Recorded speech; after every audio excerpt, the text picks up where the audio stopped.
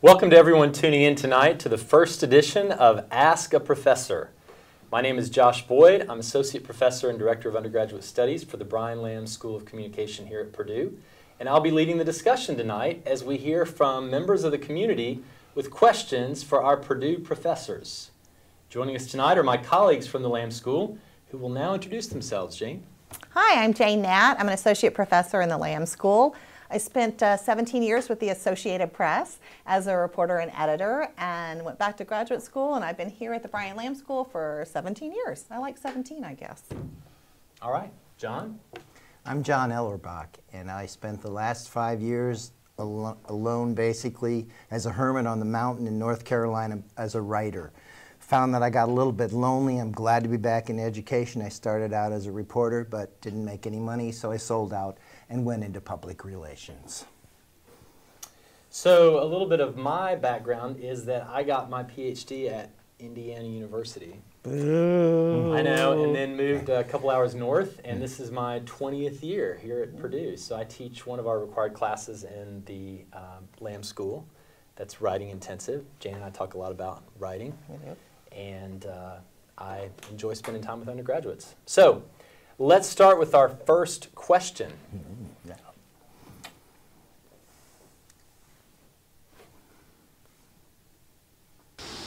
What is something that your students do that drives you nuts? Something our students do that drives us nuts. Jane, what do you think? Super easy. Cell phones. I don't like them. I don't want them on in my class. I tell you I don't want them on in my class. You're looking at them. But the thing that really gets to me is when I come before class and everybody's on their cell phone. And I get into class and I'm like, you were just next to that person. What's that person's name? I don't know, because they're on their cell phones. Put your phone in your pocket. Say hi to somebody. Could be your new best friend. You don't know. John, how about you? But you know how I handle that. If a student's talking on the cell phone, I get to talk to whomever. I've had some wonderful conversations with parents, and I tell them a few things that are interesting about the student. Other things that make me crazy are when students actually come prepared to class, because then I have to be prepared. Cell phones don't bother me that much. I don't know. Maybe I'm just oblivious. That's quite Maybe possible. you're younger. I think the thing that makes me crazy is just students not following directions. And just today I was talking about an assignment that I do regularly, and I always change the assignment a little bit. And there are parameters. Students have to choose a topic from a certain time period, and I always get questions. My topic is not actually in the time period. Is it okay if I do it anyway? No, it's not. Just here it is. There it is. Go for it. You've got plenty of options. Excuse me, I got to take a call. Do you guys mind? Okay, so before we get to our next question, we'll take a quick commercial break. Purdue has always been on the leading edge of innovation. It's one small step for man. You see, being a Boilermaker takes something special. Greatness is what we can achieve. Hard working is what we are. It's what we've always been, and it will lead to greatness once more. Let's play football.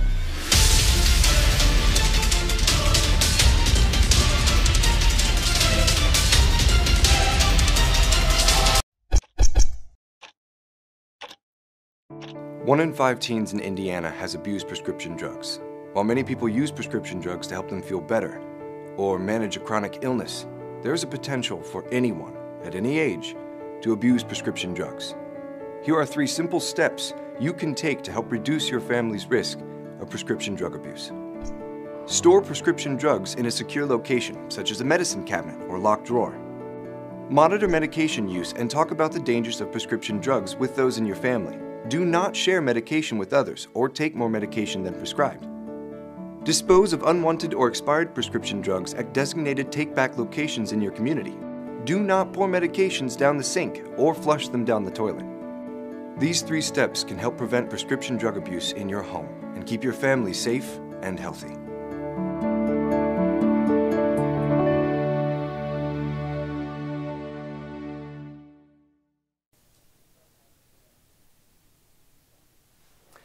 Welcome back to Ask a Professor. Let's get the next question.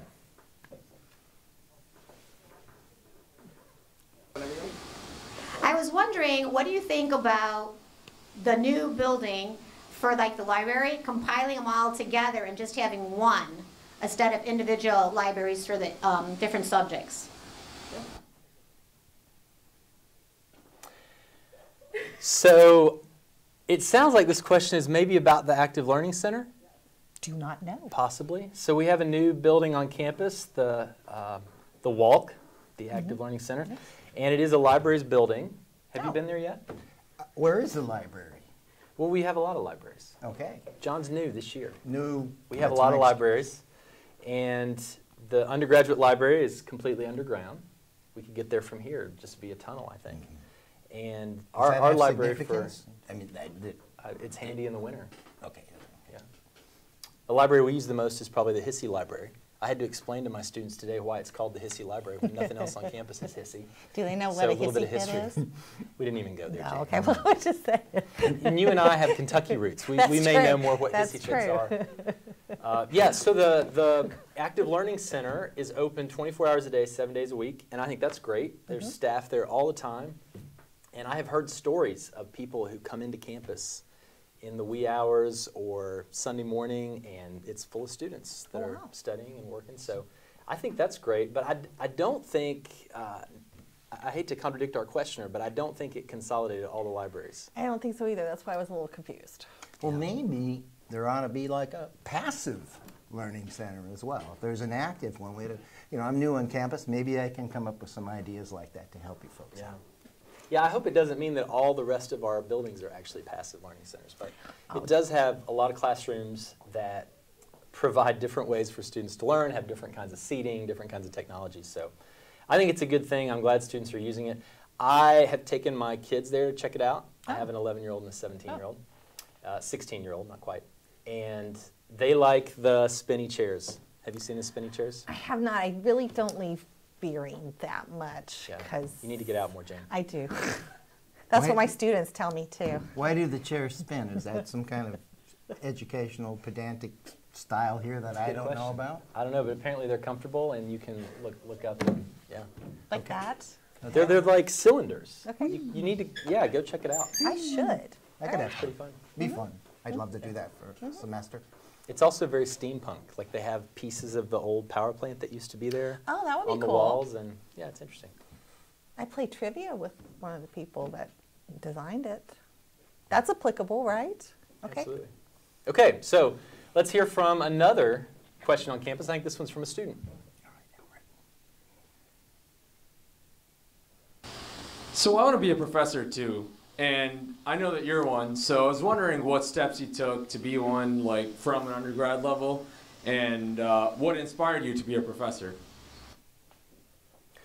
I'll start on this one because I took a very traditional path, and I think Jane, for example, took a less traditional path, and neither of us lived in the woods as a hermit for No, we did 5 not. years. So you've got a different group here, but my dad was a communication professor. And so I saw what that was like, and I think the thing that I liked the most about his job when I was growing up was that he got a fresh start every semester. You know, new group of students, new group of classes, things to be excited about, and I really like that idea of that kind of constant restarting and renewing and doing things a little bit better the next time. So I went to undergrad. I majored in speech communication, and then decided to just keep going. Got my master's degree and my PhD. Generally, it takes a lot of time in school if you want to be a professor. And so I finished up and got the job here, and that's where I've been. So mine is kind of boring, just straight through school, into the job. But Jane, you took a very different path. I took a very different path. My undergraduate major was journalism. I left undergrad and went to work for the Associated Press for about 17 years. Like I said, I loved it, exciting, 14-hour days, traveling here, traveling there. Then it started to wear on me a little bit. The phone calls in the middle of the night weren't quite as exciting. So I was looking for a career change, and I've always liked the ideal of teaching. I thought it would be super interesting to be able to share my passion with students, and so I went back to graduate school. And then I came here to Purdue And I was right. I absolutely love teaching. I love working with the students. It's super fantastic. And you're right, every semester is something new. Every semester I learn something new.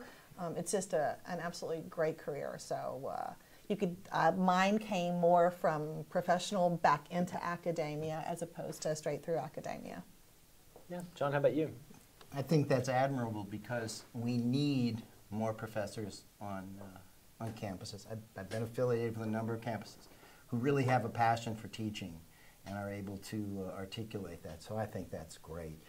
One thing you'll have to do if you're in public relations and become a professor is get a doctorate, which does take a long time, and then take a significant cut in pay. On the other hand, very rewarding profession because you get to be a mentor. You get to see some very ambitious and bright students succeed, and I'm still in contact, as I'm sure you are, with many of them.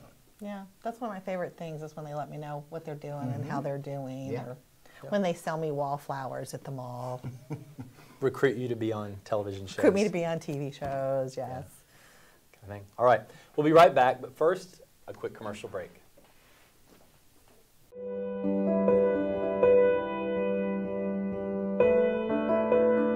So the Brian Lamb School of Communication has a long tradition as a department of communication originally, so well over 100-year tradition. There has been communication here in the teaching of speech and organizational communication and other things for decades. We have a very vibrant, I think, curriculum for our students in 5 different areas of communication. It's everything from human relations and communication about relationships to public relations to communication within organizations to video production.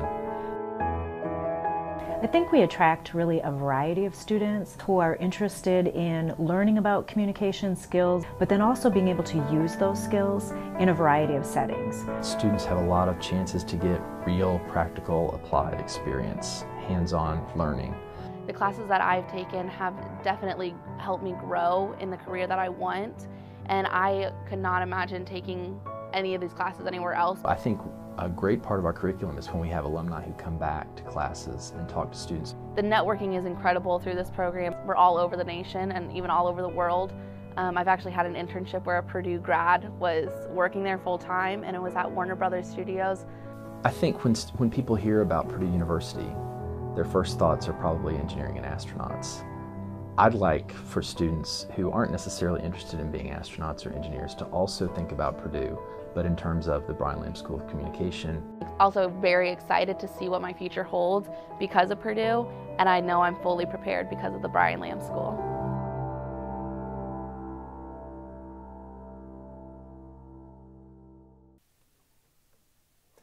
Welcome back. Let's take another question.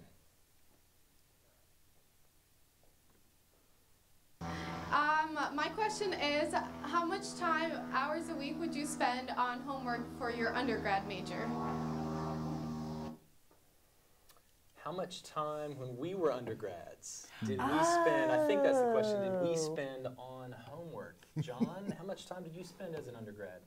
A lot, just because as a high school student, I think I read one book and the rest were Cliff's Notes, and it wasn't until my sophomore year as an English major I started to read, and I became a voracious reader, and I read everything.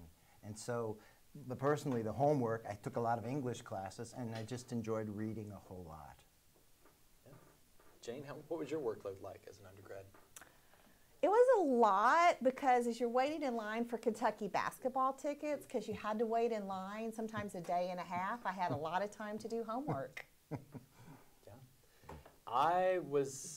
I had a lot of reading. I double majored actually in English too, and so I remember we had I took the Shakespeare tragedy class and the comedy class, and there's a lot to read to keep up with that. I was going to double major until I got to waiting for Godot, and then I said I'm not majoring in English. You'll wait. Anymore. You know, we have a colleague. I heard this story about one of our colleagues that they went to see Waiting for Godot, and it got to intermission. And one part of the couple didn't know how it ended and said, when is Godot going to show up? And the other person was like, I don't want to spoil it for you, but told how it was going to end. And the first person said, well, then let's just go. And they did.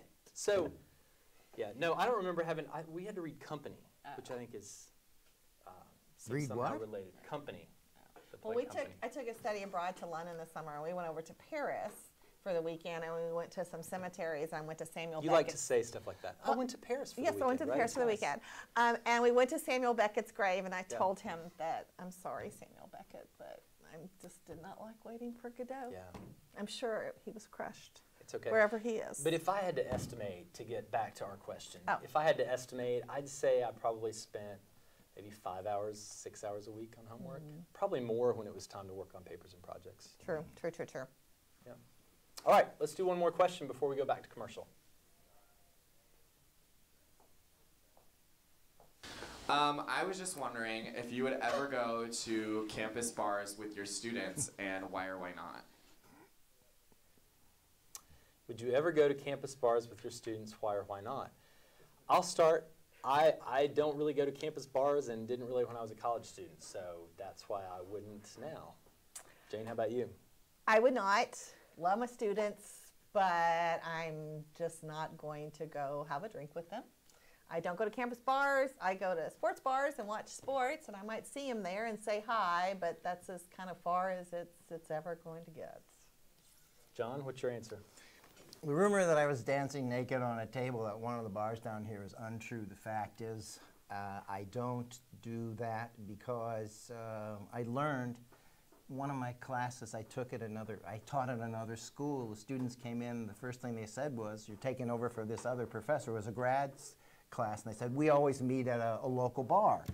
And I said, "No, we don't." And I think that did affect my evaluations, but I don't think you should, really. Yeah. But Jane, I understand that you have a tradition, if I can go off script a little bit, of meeting in a sports bar with a former student once a year. Oh, once a year, yes. Yeah. Well, that's Special okay. occasion. Yes, That's yes. all right. Special occasion during March Madness. Yeah.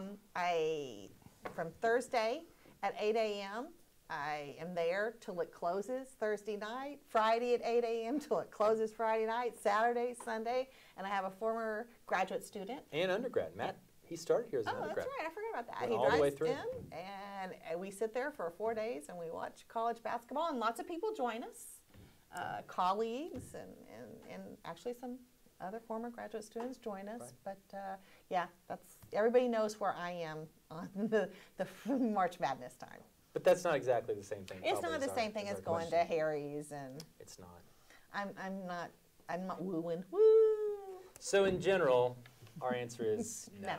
We really don't go out drinking with our undergraduate I students. vote No. And of course, most of our undergraduate students are not legally able to This do is that true. anyway, which is also. Although when you do teach study abroad, look at her name dropping again. Yeah, that's In true. London, my students, in Siena, which I'm doing this summer, and Josh is doing London, you don't have to be True. 21. True. So the pub culture there is something totally different. It is quite different.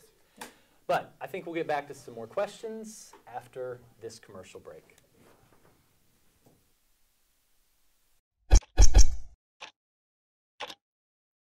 One in 5 teens in Indiana has abused prescription drugs. While many people use prescription drugs to help them feel better or manage a chronic illness, there is a potential for anyone, at any age, to abuse prescription drugs. Here are 3 simple steps you can take to help reduce your family's risk of prescription drug abuse. Store prescription drugs in a secure location, such as a medicine cabinet or locked drawer. Monitor medication use and talk about the dangers of prescription drugs with those in your family. Do not share medication with others or take more medication than prescribed. Dispose of unwanted or expired prescription drugs at designated take-back locations in your community. Do not pour medications down the sink or flush them down the toilet. These 3 steps can help prevent prescription drug abuse in your home and keep your family safe and healthy.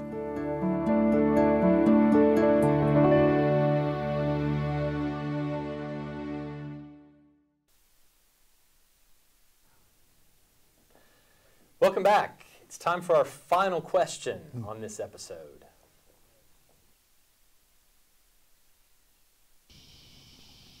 What is one thing you wish your students knew about you? One thing that we wish our students knew about us. One thing. Let me break this. I'm going to take some professorial discretion here. Let's break this into 2. Let's make it one thing that we wish our students knew about us that we're proud of, And then one thing that we wish our students knew about us, maybe that's fun or that makes us seem more like a regular person. How about that?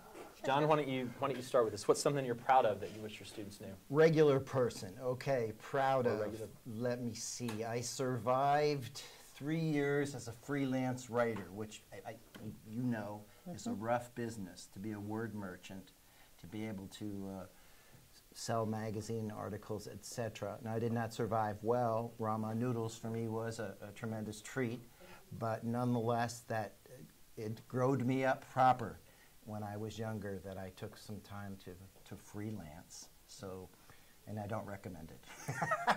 But you're proud that you survived it. Yeah. Survived it. Jane, how about you? What's something you're proud of? So when I first started in this industry, I was one of the few female sports writers. Me and Leslie Visser were the only two people at my first basketball NCAA Final Four national championship. I was the first woman that was in the Churchill Downs, allowed in the Churchill Downs jockey room. So I've had a lot of fights, and I think that I like to think that I've helped some of my female students be able to have the careers that they want to in mass communication. They really don't know it. I don't talk about it a lot, but there's a lot of people that came before, and I'd like to think that maybe I was a teeny part of that. Was there any fallout when you went into the locker room? Did you get harassed? Actually, I was first denied. First denied? How did you react? I was stunned. And the guy said, I can't let you in there. There's a bunch of little naked men running around in there, and you've got no business seeing that. Leprechauns. And I was just kind of stunned, and I had to immediately call for Churchill Downs security. And by the time I got in there, I'd lost about 10, 15 good minutes. Yep. So. Were you the trailblazer there after that? Did reporters they had manage to get make an in, adjustment. whoever they Just were? like when I started covering, when I first started covering men's basketball, we couldn't go in the locker room. So because more and more females started covering sports, they had to allow us in the locker room or bring people out sooner. They started having to make changes. Right. Cool. Yeah. That's good. So I have always read the Wall Street Journal. I really enjoy the Wall Street Journal. It has much broader coverage than most people think it does. And I don't know, several years ago, I decided that it would be really cool if I could be in the Wall Street Journal. And so I wrote some op-eds about things that I did research on, and a few years ago, one of them got published. So, I've published academic stuff that a handful of people maybe have read or been forced to read by their graduate school professors.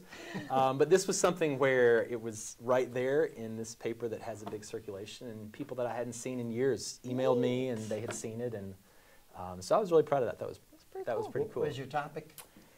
Corporate stadium names. Oh, I think it was something. I think it was cheering for teams that don't sell their home names or something. It was cleverer than that. Papa John's Stadium. So that. Yeah. I don't know this. Is our stadium named after a corporation here? No, not at Purdue. Okay, we got to figure out one right now before we. Well, I mean, I think Value City Arena for the Buckeyes is kind of that's kind of embarrassing. That's pretty bad. Okay. Kmart. Anyway, I'm proud of that. Okay, so things we're proud of. Now, how about something that's a little bit more fun? John, what's something you wish students knew about you that's fun? Maybe a quirk, a hobby, an accomplishment. What's something that's fun? I see a lot of my students over at the co-rec. And what I found out as I've gotten older is I need to work out.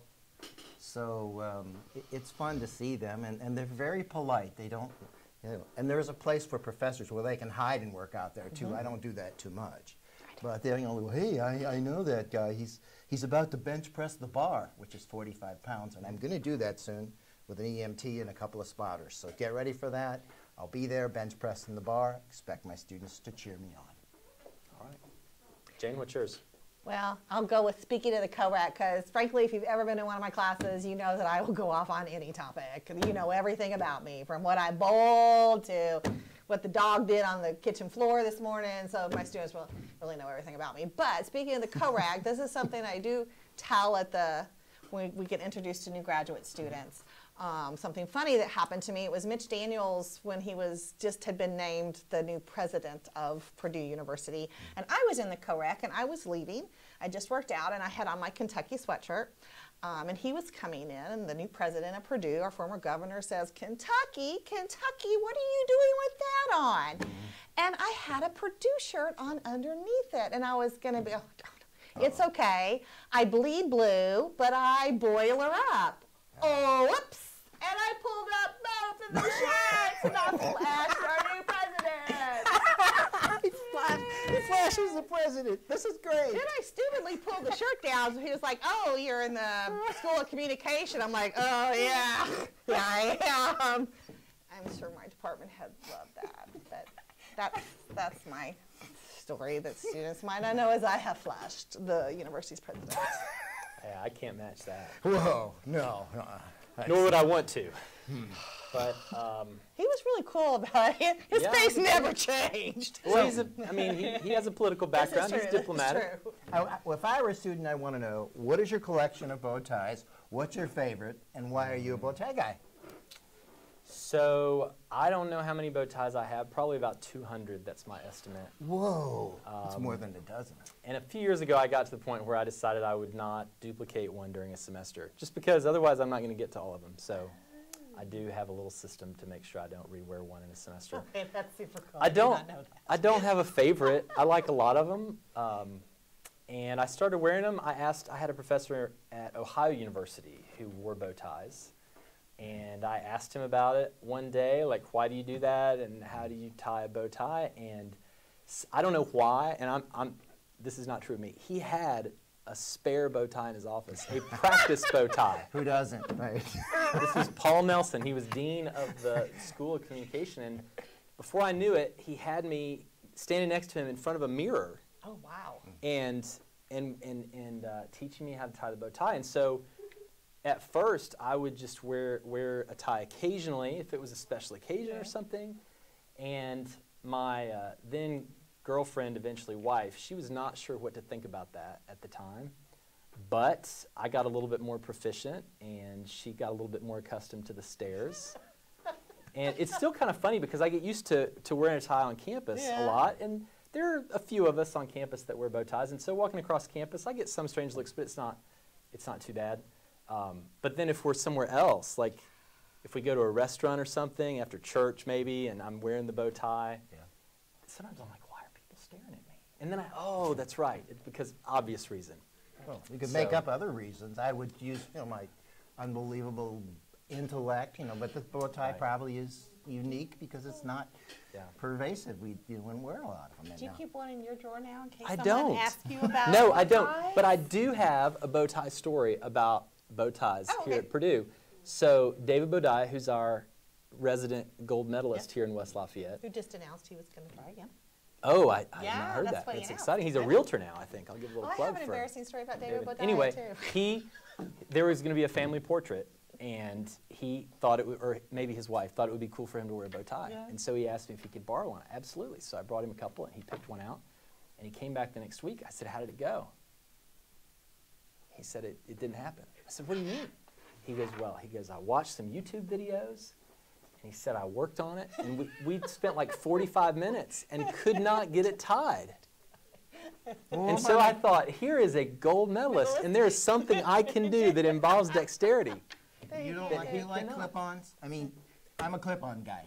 No, they're real. They're real. They gotta be real. Jane, what do you have in your office that you're hiding besides a backup Kentucky shirt? Probably just like a junk drawer of food. Food. Okay. Nothing exciting. Nope. Nothing like Do you have anything hidden in your office? No, pretty much. I just got in the office, so it's rather barren. It would take me probably 6 months to make it a big mess. So check back. Oh, I've had plenty of time to make mine a big mess. Check back. I have a little tiny Christmas tree that's in a drawer. Pull it out in November, plug it into a battery. That's a little thing I've got hiding in my office. Yeah. All right. Well, thank you, Jane. Thank you, John, for coming in tonight to be part of this episode and answer some of these questions. My name is Josh Boyd. I invite you to tune in next week for another episode of Ask a Professor. Until next time.